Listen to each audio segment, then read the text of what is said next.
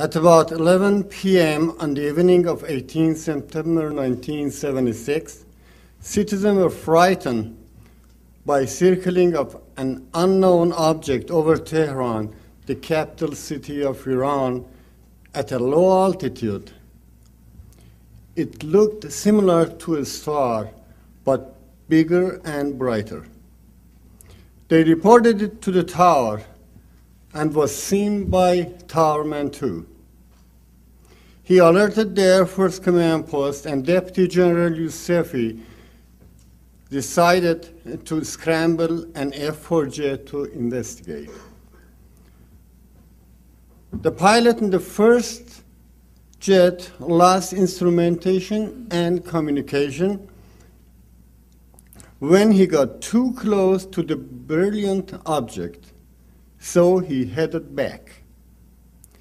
About 10 minutes later, they scrambled a second jet, which I was piloting. At the time, I was a squadron commander. I approached the object, which was flashing with intense red, green, orange, and blue. The light was so bright that I was not able to see its body.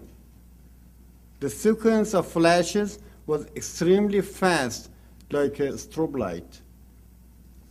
We locked on it with radar it was at 30 degrees left, at range of 25 miles.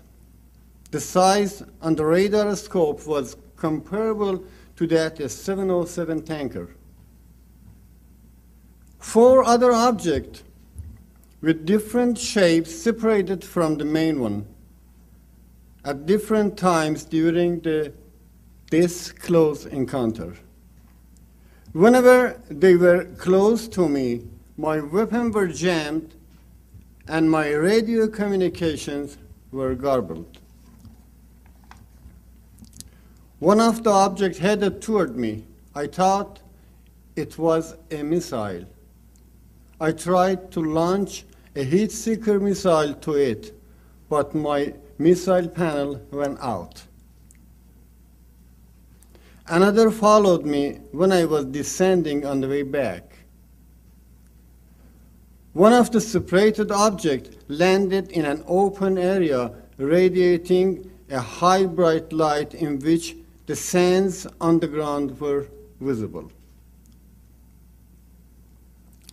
We could hear emergency squash at all the way, which was reported by other airliners flying at the time and continued for another couple of days.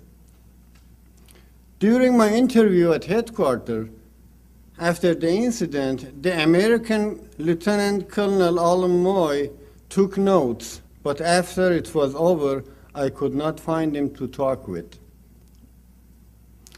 Later, once classified document was released here in America through the Freedom of Information Act. The Defense Intelligence Agency documented the event in a great detail, and it was sent to NSA, the White House, and the CIA. The DIA assessment said this case is a classic that meets all necessary conditions for a legitimate study of the UFO phenomena.